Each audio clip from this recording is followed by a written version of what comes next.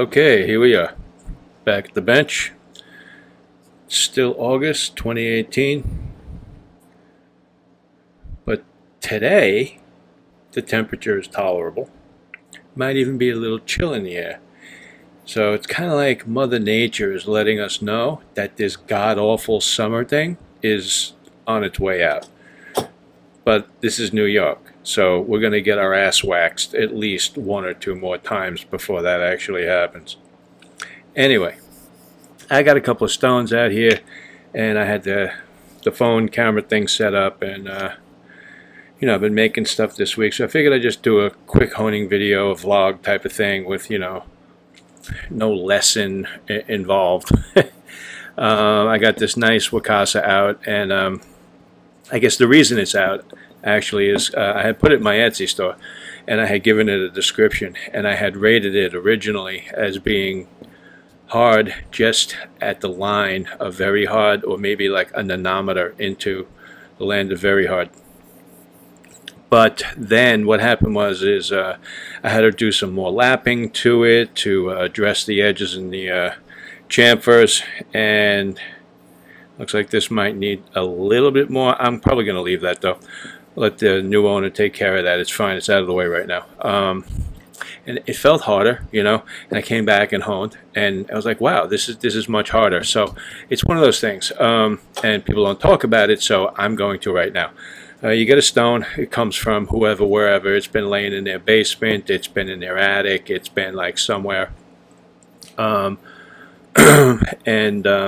top is oxidized, you know, and you know, we talk about lapping the stone to make it flat. We also need to lap off that oxidation. Okay, that oxidation can give you a false read on the stone. It can seem harder when it's softer. In this particular case, it seems softer when it was actually much harder.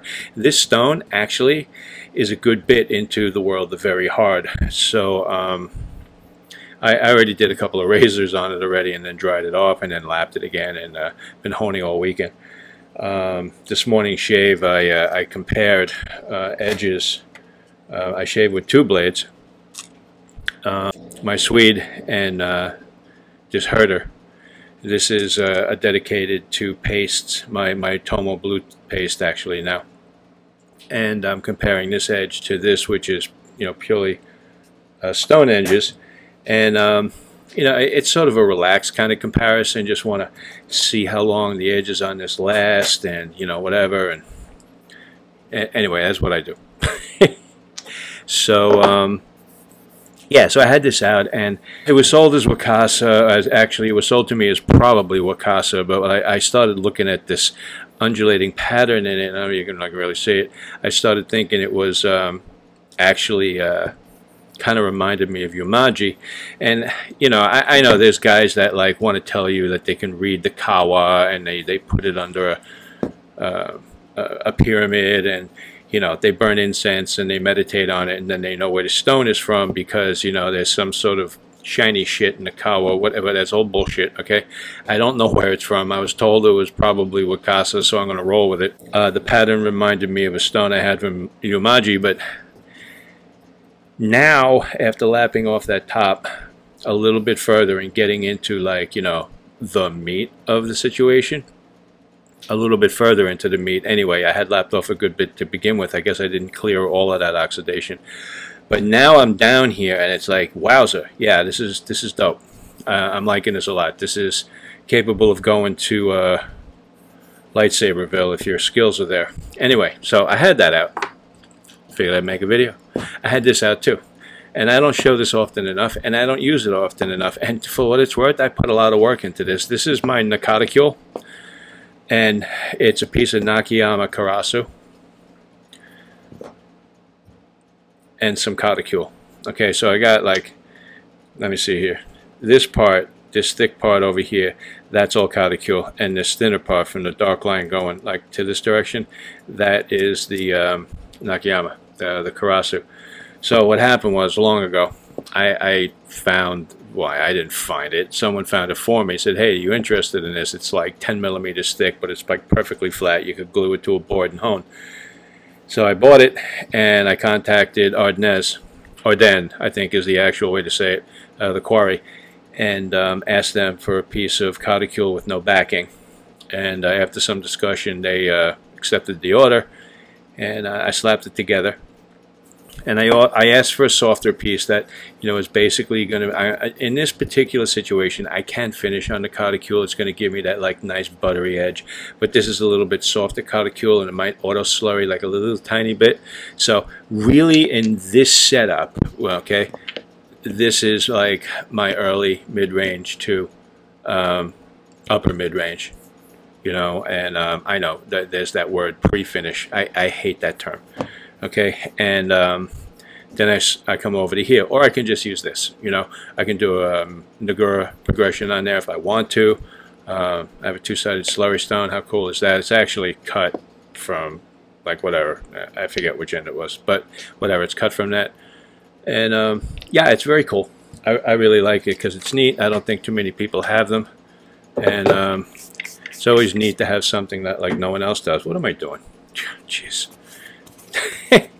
Not thinking is what I'm doing. Okay, so what I want to do is just like, maybe talk about this Catacule a little bit. Like I said, it's a little bit softer. You see the pattern in it. It has like, it almost has a La Grossa Blanche look to it, except it's not doing that sunburning thing, or at least it didn't when I had it on the windowsill. But it has that like little orangey nature to it that I find in some of those stones. I asked the guy once who like knows how to tell the difference, what exactly are the differences? Can you tell me? And he gave me some like fucking mystical, magical, like riddle-based bullshit. It's like, I'm the kind of guy, just don't tell me, okay? Don't give me some like, you got to look on a Wednesday at 3 o'clock under a pyramid. No, I don't want to hear that. What I want to hear is, if it looks like this, then it's probably that.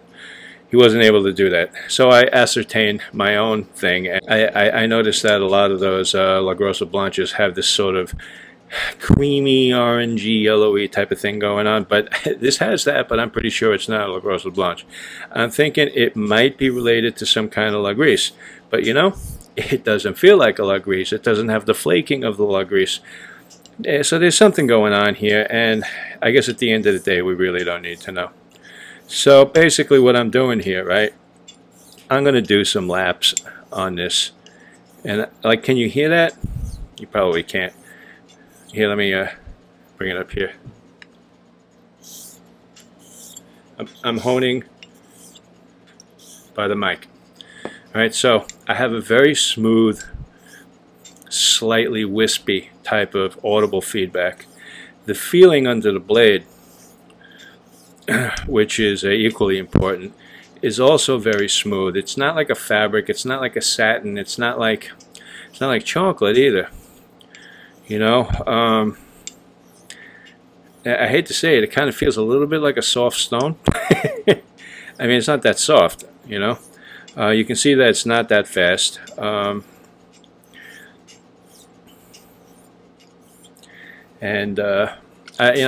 really like it for this application. I like all Catacules, actually. Recently I was reading on Reddit, some guy was saying that he feels that most Catacules manufactured or sold today, new Catacules, are, I don't know, I think he said something like 7K or something like that. And hey, I don't know where these people get their numbers from. So I'm lightening my pressure. I did like... this is like a Keithaquat as opposed to a Dulicat. I have no rules. I'm not into that, like, measure 1 dram of liquid per 20 strokes. I'm not into any of that. Basically, all I'm doing here is I'm wiping out the previous footprint. It's a slow stone, but it's capable of doing that. This is actually a mid-range stone so far as speed goes. But it'll do a pretty good job, a very good job actually, of taking off the original fingerprint of what was there from the previous honing. There's actually a number of things going on that blade, so I think after this time or the next time I'm going to have to zero it on a 1K and then come back. But for this informal, non-important testing that I'm doing, which is basically like a little more than just regular shaving, and maybe I'm paying a little closer attention, this type of thing is just fine. Now, you notice I'm picking up some like swarf in the slurry, but not a whole lot. Yeah, that's kind of fine for now. Alright, so I just rinsed the stone off, sorry about that. And then there's that, and so I wipe the blade off. Okay, that's good there. I rinse this off in the sink later on. Alright, so now I'm going to come over here to this bad boy and hit it with some water. Take out my nice combo slurry Tomo thingamabob. I know someone's going to ask, have I ever used the slurry from the Kati side on the JNet? Yes. Why am I not talking about it? Well, to be honest, I'm kind of tired. And that could be a whole nother video. In fact, it probably will be. Anyway, okay, here we go. We have, you hear that? It's like kind of a dull sound, as opposed to that bright sound that I was getting from the Tomo off of this giant Ozuko. I know Matt in the UK is probably watching this right now, and he just saw this Ozuko pop in one more time, and he's going to email me and be like, "You're killing me, dude." Now you can hear again. Let me see if I get this up by the mic.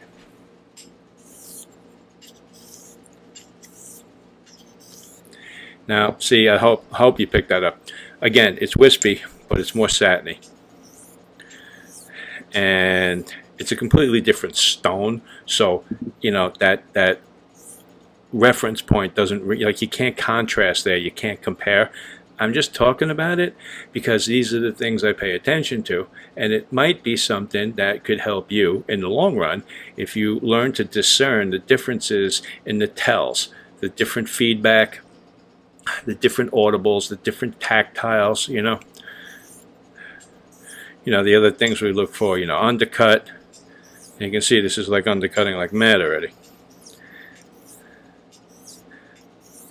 I'll do some nice X strokes. This slurry has a tendency to block up, become muddy really quick.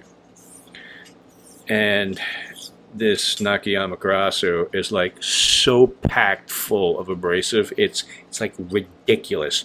That's why it got to be 10 millimeters thin, thick, whatever you want to call it, and it wasn't thrown away. Somebody held on to it because it's a killer freaking piece of stone.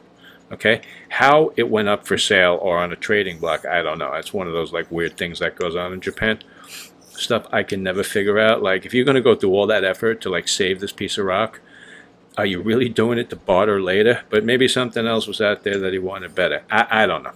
Anyway, if you let this go muddy, boom, your edge is dead. Yeah, just like that. Boom, no edge. Okay, can you get it back? Maybe. You go too far? Definitely not. You got to go back to the next step. So you got to watch your slurry density. And slurry density and slurry volume, in other words, a lot of slurry isn't necessarily thick.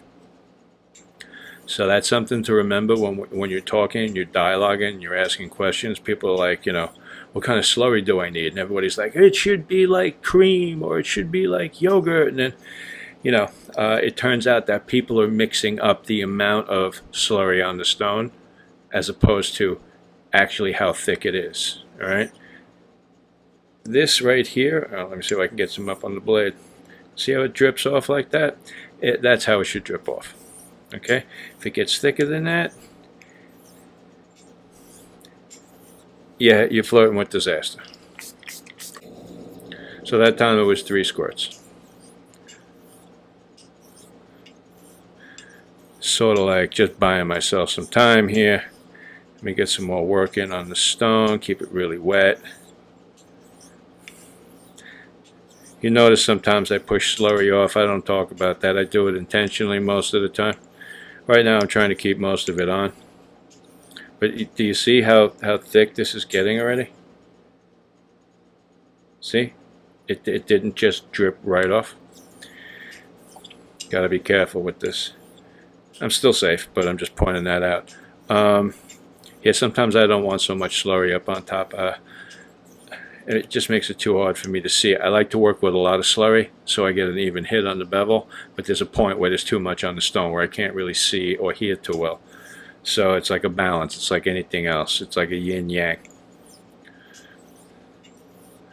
Yeah, this is coming along nicely. You know?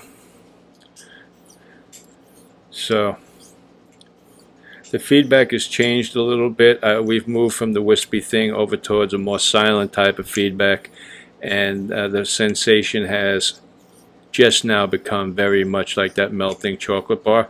My pressure is still here, but it's finishing pressure. It's not like mid-range pressure, but it's still present on the stone. I haven't backed off yet. Okay, I'm starting to now, to that like weight of the blade thing. And there's a reason for that. I'm not going to go all the way on the stone is the main reason. But I am using exceedingly light pressure right here. And I could finish with this if I want to. And this is probably the pressure that a lot of people finish with. But for me, I usually like literally hold back. So if I'm going to finish, we like to say less than weight of the blade.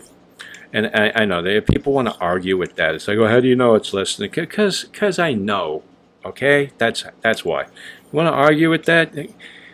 Please. This argumentation thing online, by the way, is really irking my pork.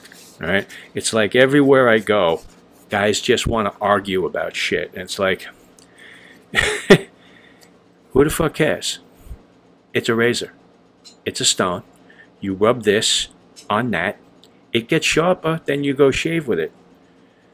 It's like I just saw a meme. It said men are the new bitches. I mean, like, I'm totally down with that theory. It's like definitely a possibility. Not all men, but geez, this constant petty back and forth, I know more than you crap. Anyway, I know James is like right now, he's worried that I'm going to go on an anti-social media rant. Anyway, so I got this little piece of comb out, and I got this nice Wakasa wand on. Oh, you want it like a finger actually. Anyway, so yeah, that's a nice piece of comb, right? Look at that. Look at that pattern. That beautiful what? Nice stripey. I don't know why this was not graded Tokyo Daiju. They just left it Tokyo. I definitely see this being square enough to be like that top grade, but I don't know, man. Somebody saw something I don't. And it's not my place to argue with those boys because I'm a newcomer in the world of Naguro compared to the people that actually put the stamps on these things. Yeah, it's another thing that happened. I got into a little bit of a thing with somebody in stamps on Nagura, and you'll see most of the time that, oh god, the feeling on this is like freaking like nuts. Really. If Matt, if you're watching, this feels like that squarish copa of Wakasa. Yeah, it's like the frozen chocolate bar, but it's not melting. It's just frozen. Like somehow, yeah, it's really nice. I got a wispy sound to it. It's a little bit high-pitched. There's a slight grain. There's a slight, like, silky kind of feeling in there. Yeah, the feeling's nice. All right. I like the shape of this stone for a couple of reasons. One, like, you see how like the heel of my thumb fits right in this like crook over there. All right, that's nice. The balance is good like that. So handheld work, even though this is long and big, that like handling thing. Let's see, I'll move this out of the way. This is actually like very cool. The center of gravity is right here, so the long thin part doesn't matter. It's back here, and that's nice. I usually hone on my bench though, but there are times when I go to the sink to just do a quick pick me up, and yeah, this is cool for that. Got some dry spots on the stone from that little bit of a circus act I did.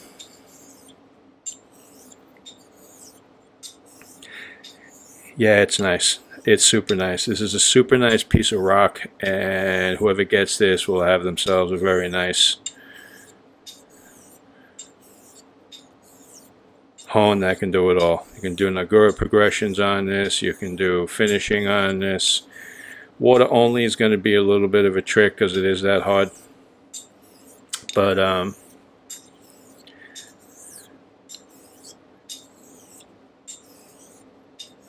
one thing I like about these stones that have tape, you see how the heel is on and the toe is off? I'm saving myself from a little bit of toe wear. Yeah, I know, it's theoretical, but it's there, you know, and it makes me feel good. You know, whenever you have a stone, look for the positive traits and roll with that, you know. If somebody wants to argue with you about it, like, I don't know, tell them to... Nah, never mind. It doesn't matter, that's my point, you know. Be happy with your stone.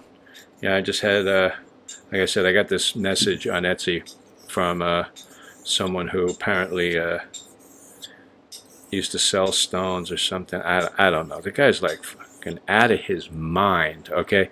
Just, he's trying to be mean, but he's like making references to things that, like, just reading what he wrote tells me this guy doesn't know his ass from his elbow. So it's kind of like walking down the street and having some like insane crackhead homeless guy call you names.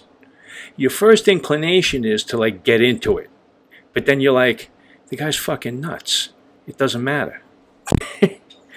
You know. Yeah, so there's that.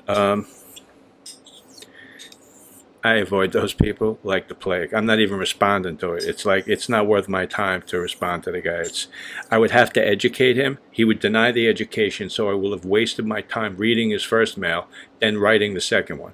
There'll probably be a follow-up from him that will be as rude and coarse and as asinine as the first one, so it just propagates itself.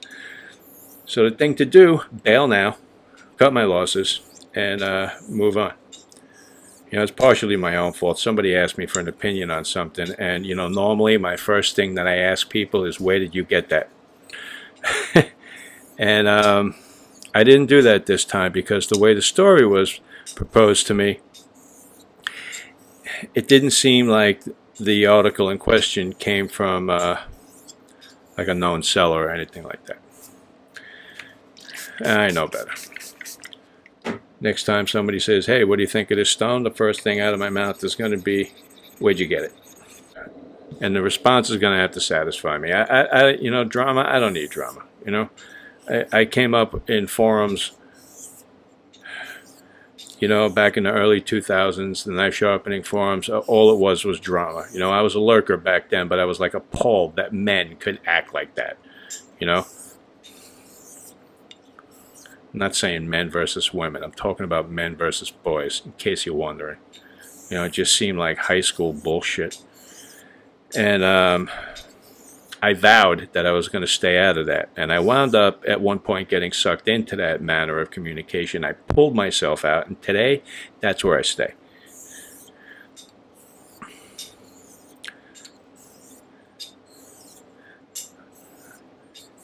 Yeah, this is a sweet stone, man.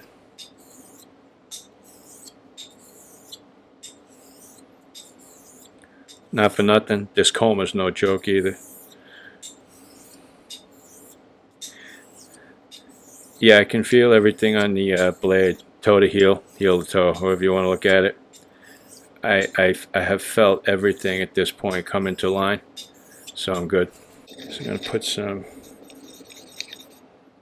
you can hear that high-pitched sound versus before. Go back to that other point and listen to my slurrying. Same tomo here as it was before, but you can hear how higher pitched this is. Right there, that'll tell you this puppy is harder than the other one. You know, and hardness is only one thing. There's lots of different types of hard, you know. I remember, there's a little thing that I got to do some more lapping here. Take a look at that. Yeah, I'm going to just bring the chamfer in a little tiny bit. Not feeling it with the blade, but I'm feeling it with this. And it might actually be under the chamfer, but I'm not sure enough. Anyway,